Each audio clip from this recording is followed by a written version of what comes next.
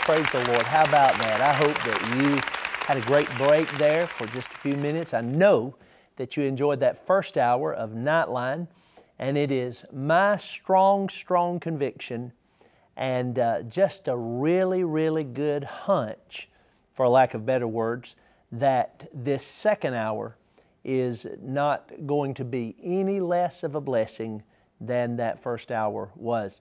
We, of course, are looking at the Scripture this evening from the book of Mark, chapter 10, verses 13 through 14, where the Word of God says, "And they brought young children to Jesus, that He should touch them. And His disciples rebuked those that brought them. But when Jesus saw it, He was much displeased, and said unto them, Suffer or allow the little children to come unto me, and forbid them not, for of such is the kingdom of God." I rejoice in the fact that Jesus Christ is the same yesterday, today, and forever. And even though Christ physically has ascended to the Father's right hand, His Spirit is still actively involved doing the ministry through the body of Christ here on planet Earth. And we're greatly honored this evening to have here on Niteline in just a moment Pastor Benjamin Musuhaki. And he is with the Reach the Children of Rwanda International. He's coming from Rwanda, Central Africa. And his story is so unique that you will not want to miss it. A lot of his story, we have heard the background on the news over the years from all over the nations of the world. But you've never heard on the nightly news about what happened to Pastor Benjamin. But you're going to hear tonight here on Niteline for the very first time ever here at WGGS TV 16. We are also looking forward to having the envoys to sing, and they're going to be sharing the gospel in music. It's my conviction as well that you're going to be very blessed tonight. I pray that you'll be impressed. I don't want you to be stressed, but I'm believing by the grace of God that you are going to be blessed. In fact, the envoys are going to sing a song right now simply entitled, "Be Blessed."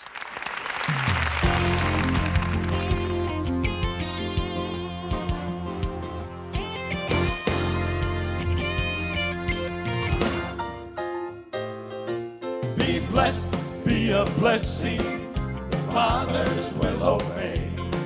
Proclaim the name of Jesus to those who would be saved. Be bold with faith confessing His power is real today. Don't settle for anything less. Be blessed. Blessed is the nation whose God is the Lord. A chosen generation who will walk in one accord. People who are not ashamed of the gospel in His word, a witness of this blessing who will share it with His word.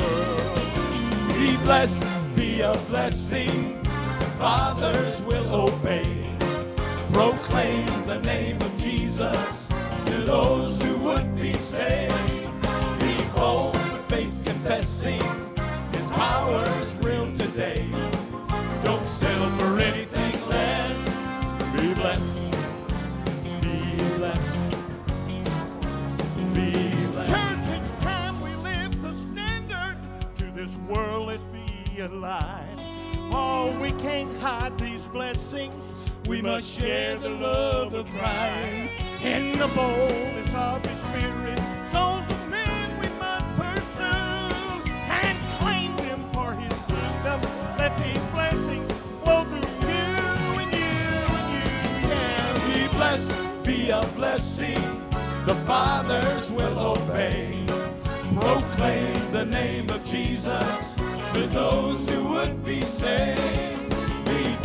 with faith confessing His power is real today. Don't settle for anything less. Be blessed. Be joyful. Be blessed. Be faithful. Be blessed. Be blessed. You can be delivered. Be all the blessings we'll receive if only we'll believe. Be blessed. Be a blessing. Fathers will obey. Proclaim the name of Jesus to those who would be saved. Be bold with faith confessing His power is real today. Don't settle for anything less. Don't settle for anything less. Don't settle for anything less. Be blessed.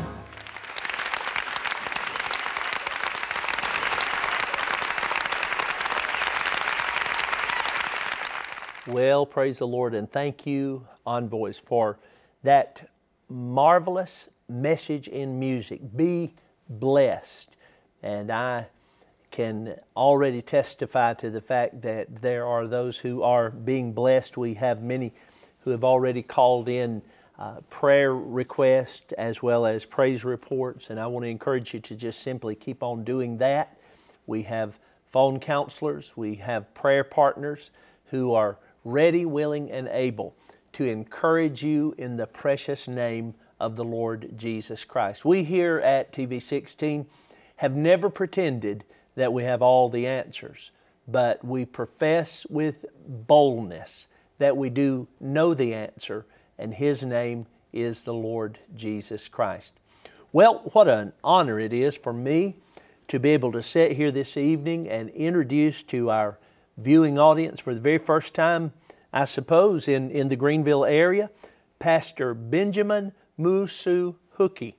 And I will probably call you 3 or 4 different things 3 or 4 different times, but I'm doing the best I can with your name.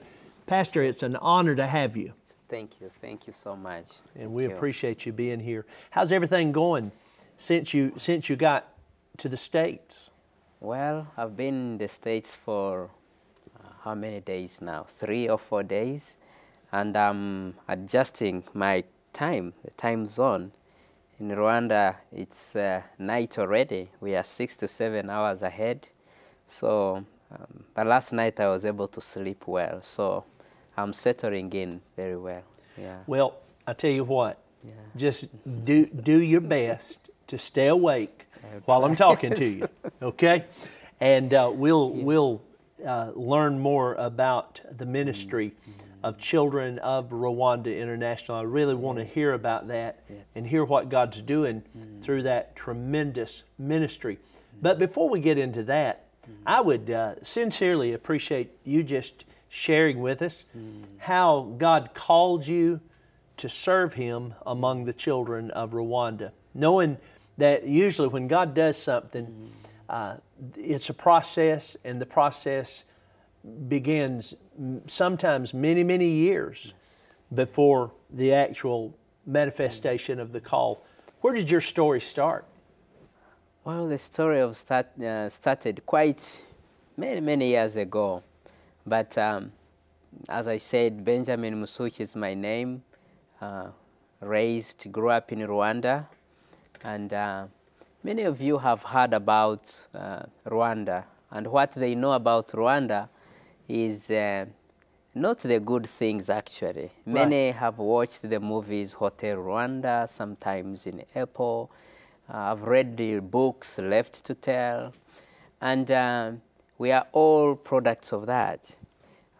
We are there, we experienced it, and the hand of God was on us. And today, I'm glad to share with you how God really used some of my experiences then to planting the seed of wanting to serve God in that particular way. That is really, I must say, not very great. If you look at the way society is structured these days, who would want to spend his or her life lying in the mud and mingling with the dirty and the sick children? But God called me to doing that actually just after the genocide, and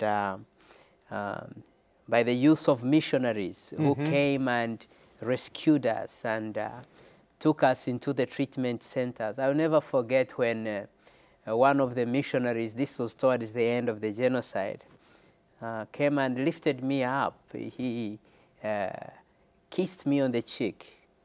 And this is a child who is next to death.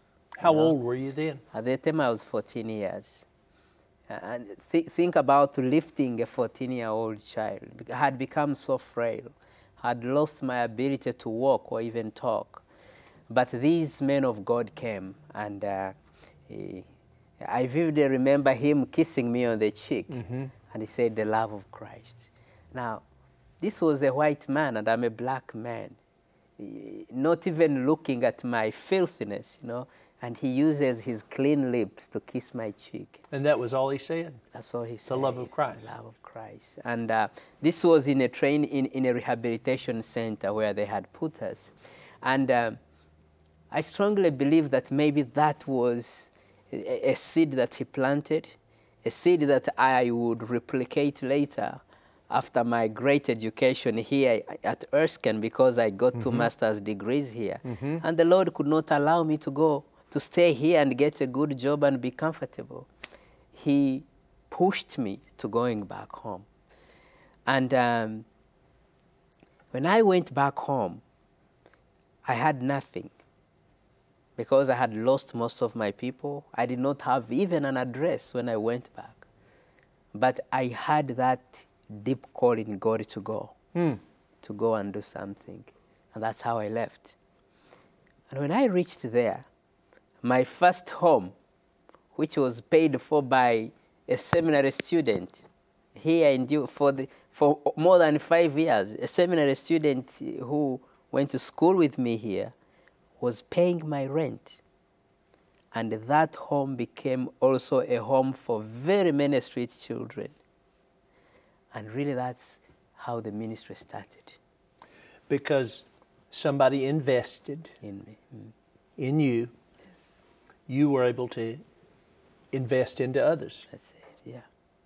Explain to me, if you would, please, Pastor, what you mean by the deep call of God.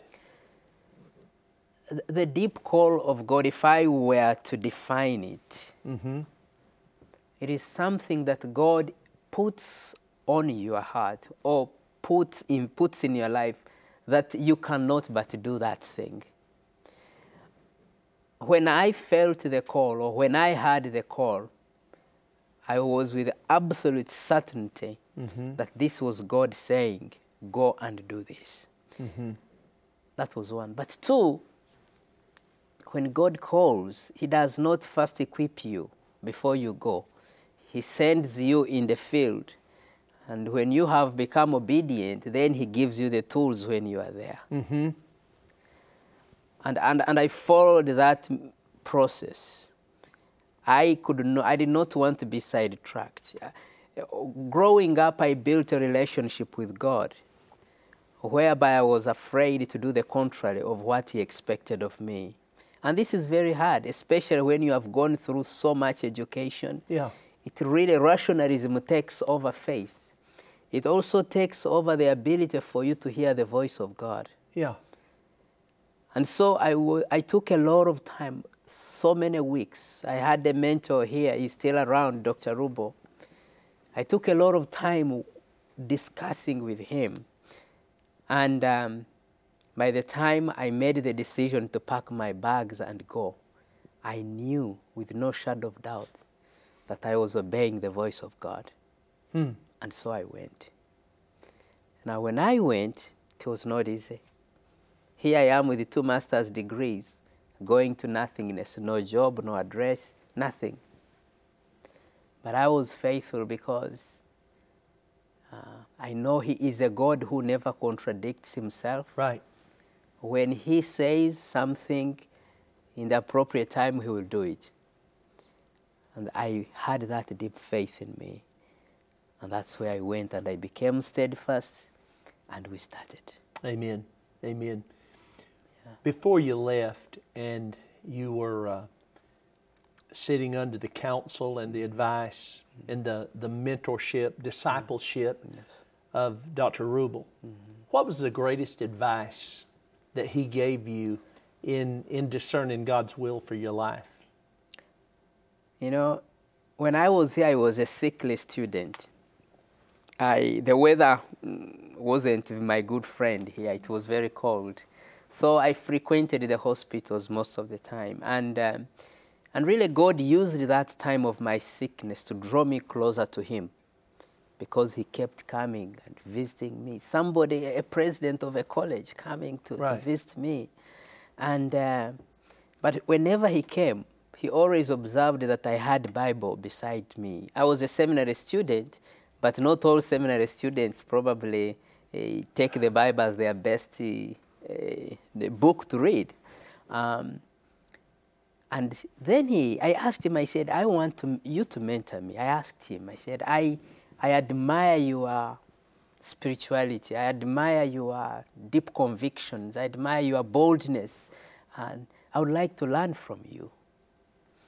And a year before I left, we started processing what God really wanted me to do.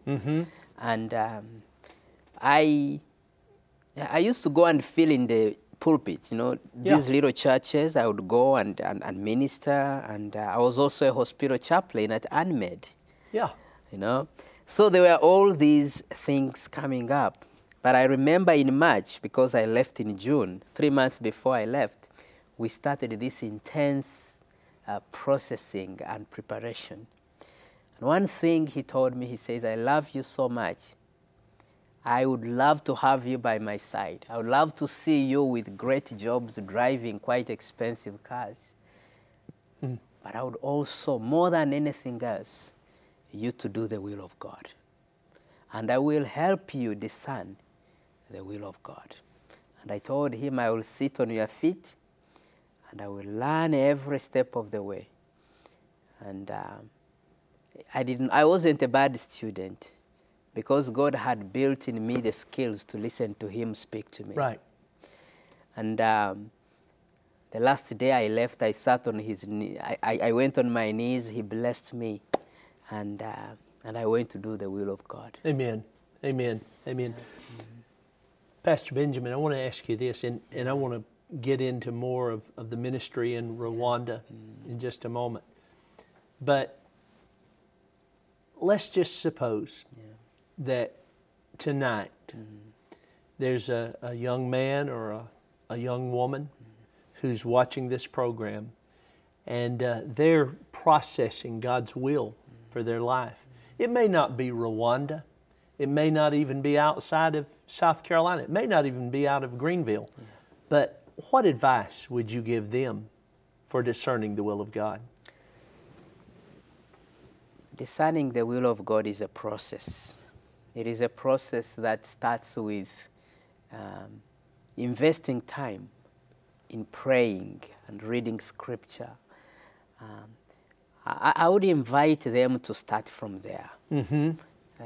Because honestly, when you draw close to God in prayer, when you invest time in reading Scripture, God will even lead you to the right person. The three elements helped me discern the will of God, and I did not miss it. I believe I did not miss it because most of my time was in reading Scripture. The Bible became my best friend. Every single day, no matter how important you were, I blocked time to pray. I still have that culture many, many years ago. And so when I met Dr. Rubel, it was so easy for him because he could discern spiritually that I was in tune with where God was leading me. So the starting point really for me would be, how much time of your life do you invest in prayer? How much time of your life do you read Scripture? And then when you've reached a certain level, look for somebody that you believe in. A pastor, an evangelist, or whatever person that you believe you can open your heart to. Because that really helped me. I remember telling him, I said, I'm not interested in how much money I can make. Because even if I got $1 million today, it would not give me the joy and the peace and the rest. It would not take away that from me. Right. So I was very open to him, and he was able to see how best he can help me process all this. What a blessing to just hear and find out how God used a man to help a man discern and discover he was supposed to reach children. Yes. Would you be willing to stay around here for a little bit longer? Sure. I want you to hang with me. And when we come back, I want to talk with the pastor about how RCRI, the Rwandan Children International Ministry, is reaching people today, and the foundation that it was even able to get back then. Thank you. The Envoys are coming back around to sing a song entitled Tell Me the Story.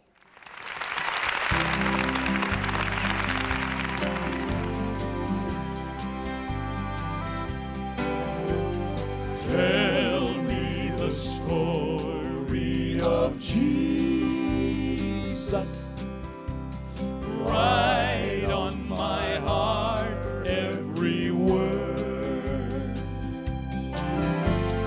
Tell me the story most precious,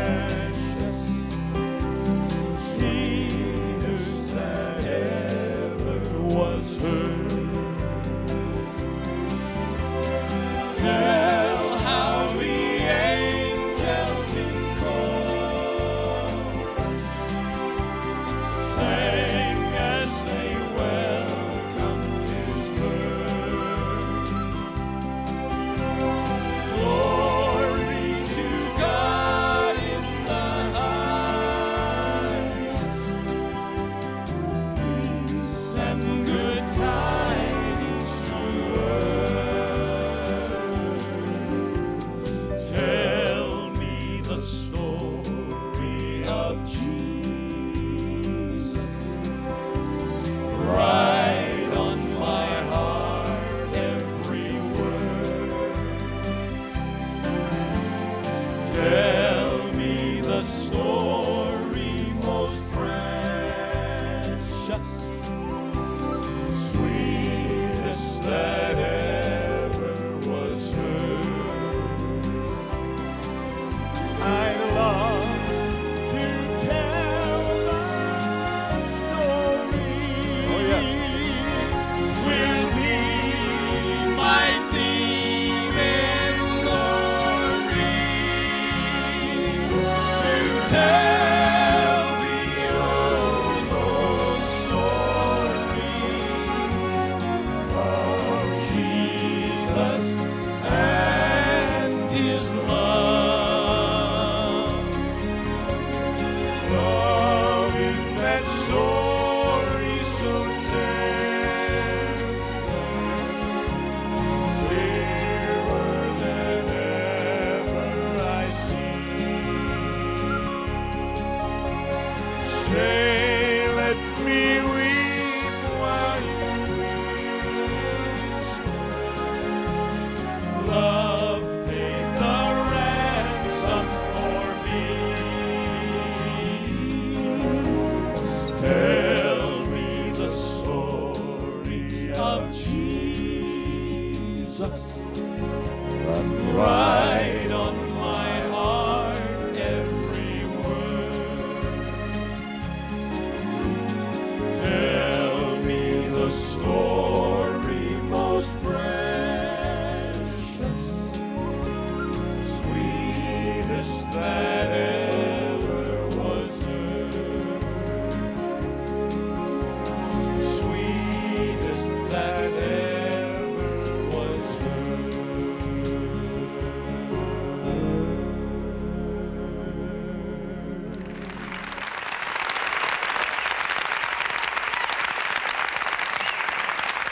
Thank you so much, Envoys, for reminding us that it's all about telling the story. And not everybody tells the story the same way. We all have different makeups, backgrounds, personalities, talents, abilities, and gifts. But the bottom line is this: we really only have one story as Christians, and that is the story of the Lord Jesus Christ. If you're watching this program tonight and you've never received Jesus Christ as your Savior and Lord, that number on the screen is there for you, my friend, to call, and somebody is more than willing to share the Scripture with you and pray with you and lead you to a saving knowledge of Jesus Christ. That's what it's all about, isn't it, Pastor? That's true. Just That's very true. as the missionary, as you so eloquently said a while ago, as the white missionary just kissed you on the cheek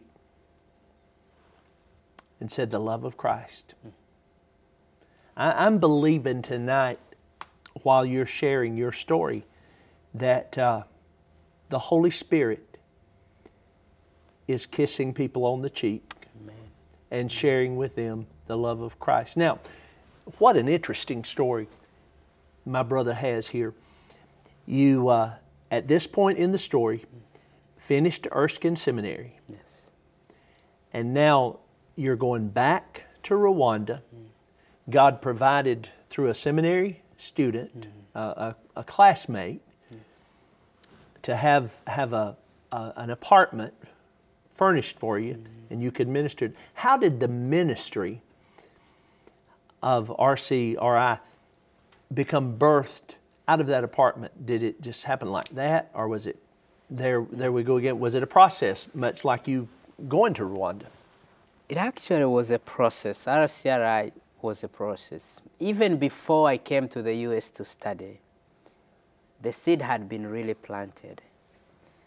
When I finished my undergraduate, I was a high school teacher. Mm-hmm.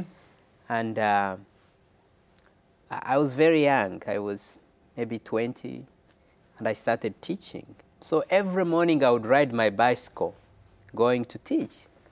And as I'm going, I see kids coming from underneath the tracks, who had spent nights. They're kids who had no homes. And that is very typical in many third world countries. And of course, quickly the Lord sparks something in you and He says, you would have been one of those. You could be coming from those tracks. Right. You are no better than them. You are not more holy than them. It's just by the grace of God. Wow. That you can ride a bicycle. You spent a night on a bed, and they spent a night in the cold. And so it's something that kept really running in my mind, even when I did whatever I did, And I remember I would sometimes stop and ask them what's happening. Do I have like 50 cents? Give whatever I have. Right. And so fast forward, I go to school, come to the U.S., do all these educations. That never died in me. Right. I knew that although I didn't build the mansions, the few minutes that I would stop, they knew that somebody actually cared. Somebody knew that we are God's creations. And so when I went back, I really wanted, I needed to follow up on the children that I had built relationships with. Right. Most of them I couldn't trace. A few of them I would bump into them here and there. And so it was easier for me. The heart was already there. The seed had been planted a long time. But when I came back from seminary, I called these kids from the streets. I had a partner, and we would bring kids, and they would stay with us. So our home became their home. And during this time, we are teaching them the love of Christ. We are teaching them how to help each other. And that's how it really started. From a home. Small. Small. Small start. Small. Great impact, small start. Yeah. And then we grew. More kept coming. Kids kept coming from the streets.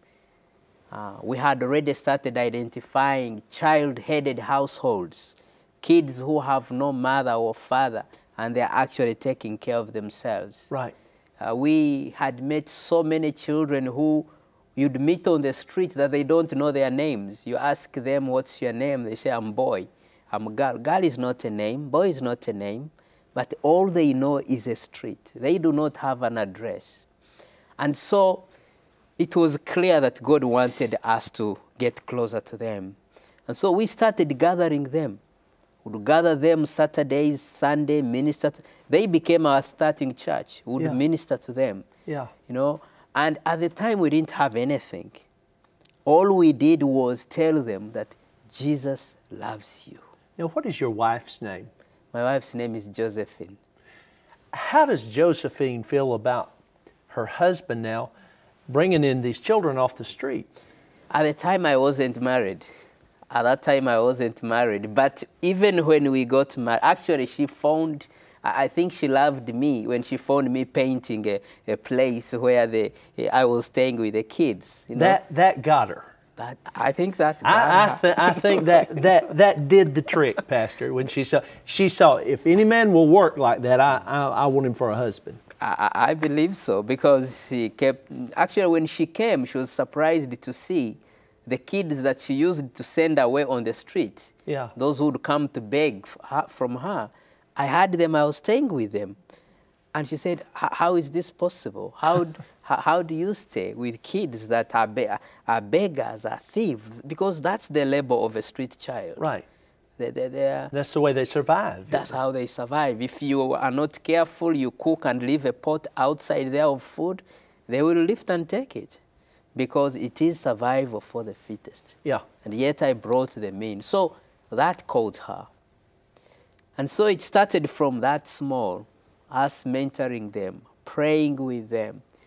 But the need kept growing. We kept meeting these kids, embrace. And today, we have more than 500 children. And each one of them has a unique story. Each one of them has a story where at the end of the day, you see God's redemptive hand. Yeah. I like to call them stories of hope. Sure. You know, stories of redemption. Because when any one of them sits and tells you, we have kids who at the age of 8, they had spent 3 to 4 years in jail. Because when they are cleaning the streets, sometimes they throw them in jail so that the city looks a little bit clean. And they are now back in school. They are in boarding schools. They are leaders in their school. They can memorize scripture. What a joy for me to find myself. And what a joy it is for us to hear how God's using you. I want to ask you this. Are there any efforts being made presently to reduce or eradicate the problem of street children in Rwanda? When you talk about walking up to a little boy and saying, what is your name? And he says, boy, or a little girl, I'm girl. What's being done? Well, a lot of initiatives are being done, and I'm grateful to my government. They actually don't give us resources to do what we do, but they encourage us to do what we do. And that is a big plus. Right now, there are many people like myself who have felt the call to embrace these vulnerable children. There are different ministries that are struggling, but you can see that they have the heart. The Rwandese homes are slowly beginning to open their homes to embrace children that have no address. And by doing that, hopefully the numbers will get smaller and smaller and smaller on the streets. But like our initiative, for instance, what we do with these kids is we send them into schools. We mentor them, we minister to them, but also try to send them into schools. Right. That is a little bit problematic because we send them in different schools. So God impressed it on our hearts to have our own Christian school. And we have started Nyabihu Christian Academy. And what we want to do, when we complete its construction, we will bring all these kids there. Yeah. Can you imagine the impact when kids feed on the Word of God morning and evening? Yeah. When kids fellowship together, when kids learn how to help each other, when kids learn how to love each other. These are former kids who had no concept of love. Right. These are kids who had no home. Their home is the street. Now they are together. Praise They God. form a unity. So we believe that our initiatives, when duplicated across the four corners of the country, Right. then we will not only eradicate the problem of street children or the problem of vulnerable and marginalized children, but we will build a quality citizenry. Yeah. People who, when they have finished their high school or college education, they can have an impact of God wherever they are. That is our vision for the place. And so, yes, initiatives are there, still very few, still very limited, but we are seeking God's guidance.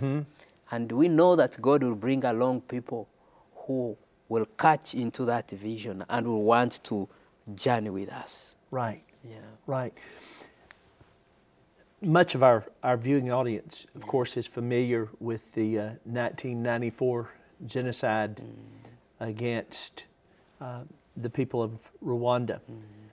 But what I'm seeing and what I'm hearing you say this evening is that you're taking a step by faith, many steps by faith, to confront the spiritual genocide. Exactly. There's a spiritual genocide as well that sometimes we forget about. Even in our country, we look at a physical or a military problem and we leave it there, but there's a spiritual warfare as well, isn't there? Yes, yes. It is, but a genocide really, the first step of a genocide is spiritual. Yeah. Because it is an extermination Yeah. of a people. Right. And the best extermination of a people that has taken place is by the work of the devil. The devil is the best genocider that Yeah. has ever been. When you read and watch what happened in Rwanda, Yeah. how can somebody come and tell you get a machete, not a gun, a machete, and descend on your brother and sister and cut off his head? Only the devil can do that. No doubt. Only the devil can do that. And so, yes, I'm afraid that we worry so much about the physical genocide, the military genocide, Yeah. the tribal genocide, and we forget about the spiritual genocide. I've got to ask you this question, Pastor. Now, before we're done this evening, I want to let our folks at home know how that they can invest and involve themselves into the ministry of RCRI. But I've just got to ask you this question, and I want you to be very, very transparent with me. Yeah. I want you to be honest. You've lived there in Rwanda, and then you came to school here, and God sent you back to Rwanda, having lived in both places. What word of exhortation would you give the American church? Whew. That is quite a good question, you know. I think the few churches I've preached in, I never miss it. I always tell them. When I got here, I was overwhelmed by the wealth that is here. Right. I was overwhelmed by the comfort. It was easier for me to trust God at a certain point of my life because I had nothing else. It is only God that I had before me, behind, and every direction of my life. All I had was God. the few students and the people I have talked and worked with here, trusting God was optional. Yeah, yeah. And I said, okay, we can talk about trusting God. And I said, well, is it because you have it all? Is it because you do not? Why? What is the reason? I battled with that. I battled with the ungratefulness that I saw people complain that that the price of gas has gone up by 50 cents. It has come down by... I battled with that. The only word I would tell the church in America is, would you learn how to say more thank yous to God than anything else? Good word. Really, to me, that was the challenge I battled with. And if I had the opportunity to tell the entire nation, that is one thing I would tell them. Well, I'm not saying that we have reached the entire nation tonight, but you've definitely reached a part of our world as we know it. Would it be safe to say that when we totally surrender to God, it'll be impossible for us to keep from loving Him and loving each other? Well, all you have to say is, yeah, it'd be possible. Because we're going to go to a song by the Envoys, and they're going to sing loving God and loving each other. Will you stay around here a little bit longer? I will. I want to talk to you when we come back. You be blessed as the Envoys sing.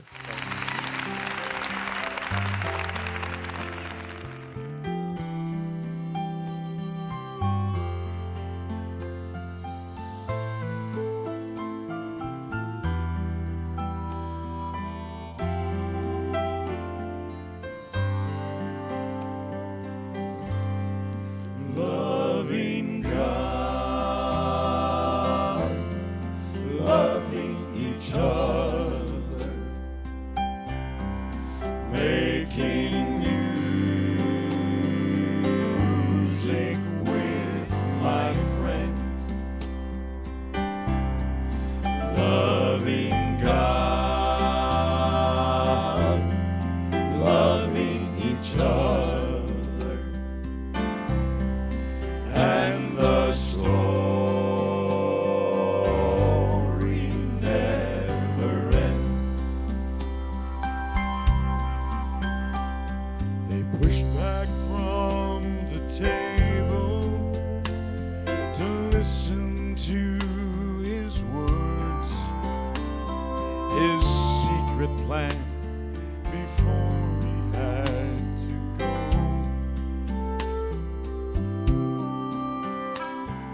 It's not complicated, don't take a lot of rules. This is all we need to know. It's loving God,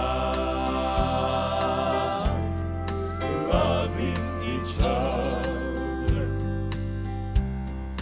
making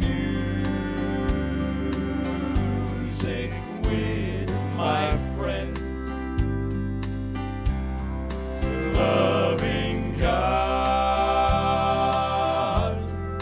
loving each other,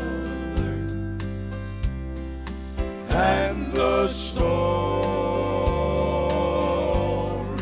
never ends. We tend to make it harder, build steeples out of stone, write books with explanations of the way. You know what though? If we stop and listen and break a little bread, we would hear the Master say, it's loving God.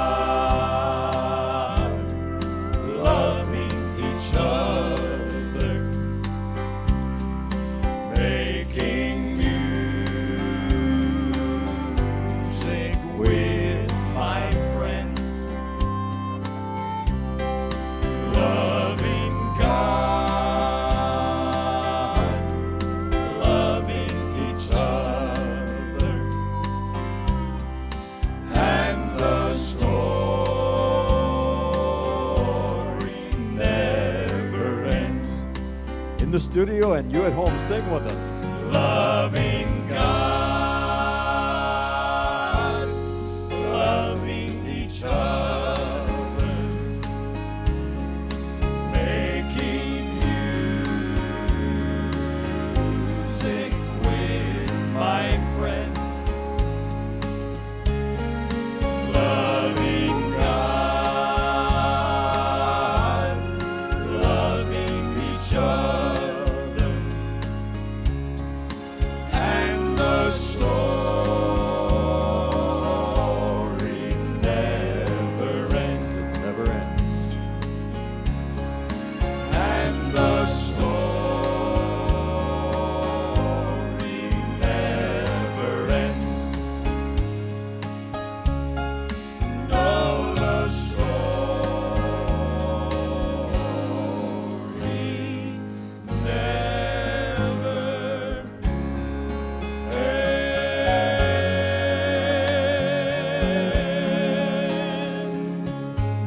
And Jesus said, by this will all men know that you are my disciples, by your love one for another. May it be so.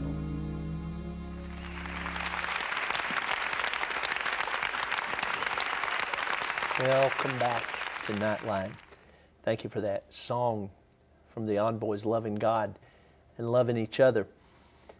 I've believed for a long, long time that there's a kindred spirit among God's children, among Christ's followers. The Spirit of God bears witness one with another that we are the children of God. And Pastor, I don't have any other reason than but to tell you this, because it's my heart.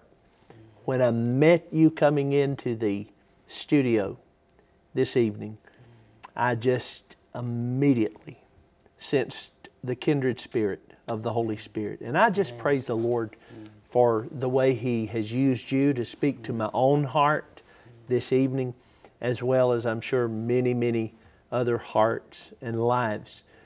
And thank you for what you've shared, and thank you for what you've said.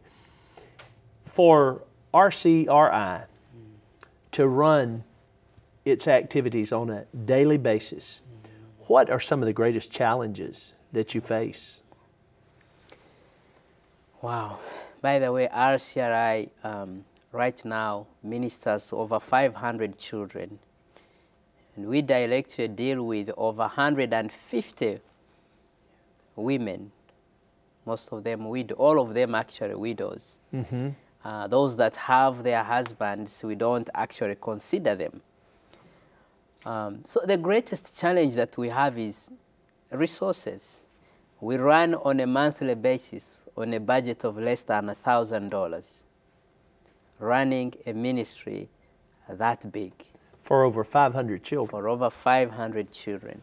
And this includes interventions. For instance, kids die from simple communicable diseases. They die. And I don't have staff. Everybody who works is a volunteer because I can't afford to pay the staff. We have all these cases of that where we need interventions, you know. Right. These kids, all they have is us and God, of course, but God uses us to be there for them. We have a sponsorship program which can enable us to send these children to school. More than 50% of these children have no sponsors. So we have over 300 kids who go to school, and all that becomes debt that I incur. Right. Or I have to negotiate and they give a discount, and so the debt accumulates. But we are believing God that God will raise partners, people who will say, God, you have blessed me. I can give $200 and send a child to school. Right. For a year, I can give $300 and send a child in secondary school. For a year. We are believing that God can raise 300 people this year who can say, Benjamin, can you send me a form, a profile of a child, and I support that child. So those are some of the challenges. The other challenge is, as I told you earlier, we want to build a Christian school. We have actually started building it. By the way, none of what we have done was on budget. We only believed God. And God would send somebody, says, I'm giving you 5,000 for property, and would buy a plot. The other one would say, I'm giving you 2,000, lay the foundation. And just out of faith, we have 2 buildings and now are completing a dining hall where we will start feeding our children. So we are believing God for partners, people who will come and say, God, you have blessed me so much. I want to write a check so that you can put a building there where the kids will study and stay. We have special projects like a goats project, whereby if you give a child a goat, he can raise it. We have so much going on that we are praying that God will send people who will feel plugged into this ministry, Right. and come along and help us fulfill the mandate that God has placed on us. We are looking forward to receiving missionaries, people who will say, oh, God is calling me into the mission field, and not a tourist. We don't want tourists there. We want people who will come to work. No vacationers. No vacationers. Actually, I don't know what a vacation looks like. So when you come to me, you say, Brother Ben, I want to work with you. I will send you in the field. I will take, if you cannot teach, if you cannot minister, I will say, go and just love on these kids. These kids need somebody to love on them. You can do that. So we are wide open. The challenges are big, but we know that the God we serve is bigger Amen. than any challenge that we encounter. And so we are calling on anybody that wants to be part of God's work in Rwanda. Amen. Amen. If there's a pastor or a church, a missionary, just or even a businessman Yes. who says, maybe I can't go, but I would love to help, is this the information here? Yes. This is our website, but we are a 501c3.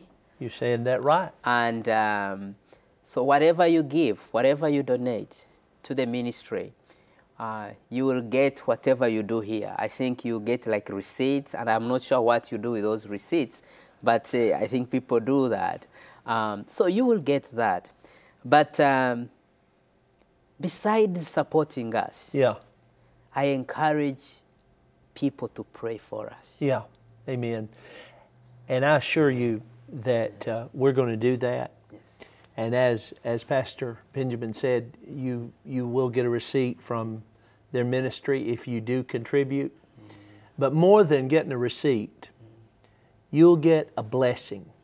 And you'll get the assurance of knowing that you're laying up for yourself treasures in heaven, where thieves can't break through and steal. Amen. Can I just say thanks Thank you. so much You're for very coming by welcome. Thank this you. evening. Thank I you praise the for the Lord for you. opportunity to May be I here. have just a brief prayer for you and for the children of Rwanda. Father, I thank you in the name of Jesus, the Son of God, for meeting Pastor Benjamin this evening. I thank you, Lord, for what he said and for what he shared, but moreover, I thank you, Lord, for what you have said through him and for what you have shared with us through him. I pray not only for him and the children of Rwanda and the widows of Rwanda, but I pray for the children of Greenville and for the widows here in our own area. May we not just simply talk the talk, but blessed Father, may we also walk the walk. Father, I pray that you might continue to protect those in military service, those who are serving our country on foreign soil. I pray, Lord, for our president, for all that are in authority on every level, that you might give them the wisdom they need to seek the face of a God who so loved the world that He gave His only begotten Son, that whoever believes in Him should not perish but have everlasting life. Thank you, Father, for hearing and for answering our prayer. For it's in the name of Jesus that we pray. Amen. Amen. And amen. Well, thank you so much for being a part of Niteline. Thank you, and God bless you. And God bless you, sir. And Bless thank you you too. for giving us the opportunity to share with you the good news of Jesus and His love for you. God bless you, and have a great rest of this evening.